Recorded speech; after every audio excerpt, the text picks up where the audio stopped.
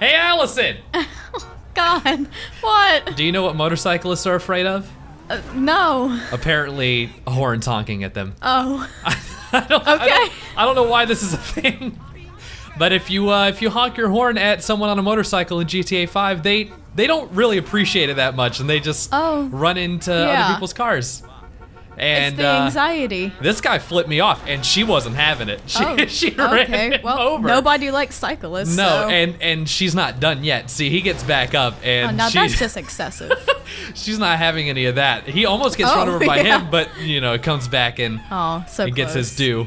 But this was weird. I just kept messing around to try to make stupid things happen. He gets suctioned under that car for some reason. But then I started going into like first person mode and trying to get some decent angles, and he just runs off and crashes into that. And this guy is also gonna do some weird physics. Like they just run their car into it and all of a sudden they're just thrust forward. And then I kept chasing him because he got back up. And if somebody's running away, you can just run your car up to them and hit the brake and they'll jump out into the road.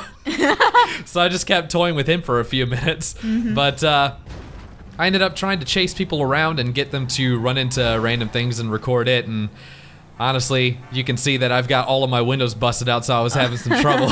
I've got like no windows left in this car.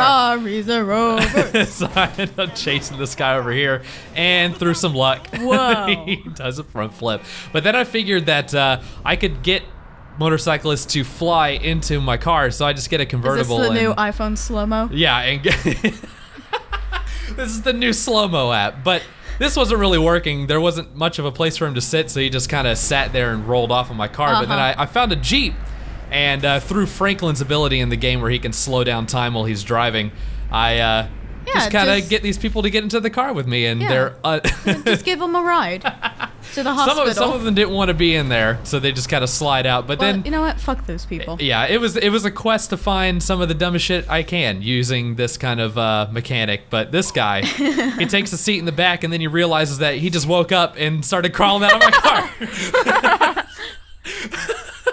And then he just runs off. So I just kept trying to find some more stupid shit.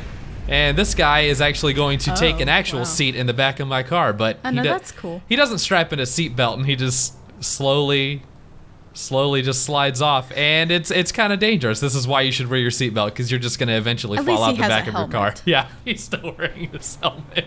It's not going to save him though, because he's going to fall out. And I told him to buckle up, and he didn't. So, you know, just give him a good run. Click it or ticket. But this is the best clip that I got. So this guy gets roped into my car, and I get his legs to stick out. And then I happen to find a pedestrian running across the street, and I'm gonna make him kick him right in the head. And it's just perfection. It works so well. Wow. Just let's get some replays. You know, 1, 2, and 3. Let's even get a slow-mo. You can see holy shit! You turned into Ray William Johnson just suddenly. Holy shit! The guy dropped his coffee when I ran him over. It was awful. But then I decided to get a Vespa and just mess with somebody else on a Vespa, and you can't really run into them and make them fall off. You just kind of tap them. This horn is the greatest thing ever. But even at full speed, running into his side, it just doesn't work. He'll glitch out on you and everything, but then what's he gonna do? He's gonna tap this car ahead of him. And what's gonna happen? It's just gonna fly over. It makes no fucking sense. And good night, old friend. Good night, buddy. Give him the old finger. Well, that's it. See you guys later. Sweet prince.